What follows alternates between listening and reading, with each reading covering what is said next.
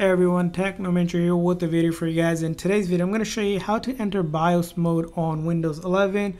So let's get started. Now there's a few different ways to do it. One of the ways you can do it is that if you, depending on the computer model that you have, you're going to need to follow these steps. So if you have any of these models here that we have, you're going to take a note of it and the BIOS key. So what you're going to do is turn off your computer, and then when you turn it back on, you're going to press and keep on pressing either of the buttons that here is listed as it. So for this one, it's a Acer. So when I turn it off after I restart, I'm just going to keep on pressing F2 or the delete key, and it should get you into the BIOS. Now, if that doesn't work for you, the other way to do it is through this option here. So if your computer is already turned on, you're going to go to your start key, then go to settings. And from settings, we're going to go to system. And then from system here, we're going to go down here to recovery. And then under recovery here, we're going to say go to advanced startup and then click on restart. And then click on restart now.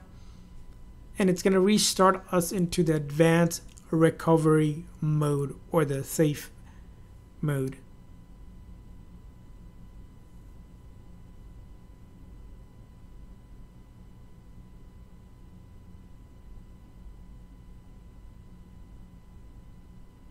And from here on, you're going to click on the troubleshoot and then advanced options and then UEFI firmware settings. You're going to click on that and then click on restart.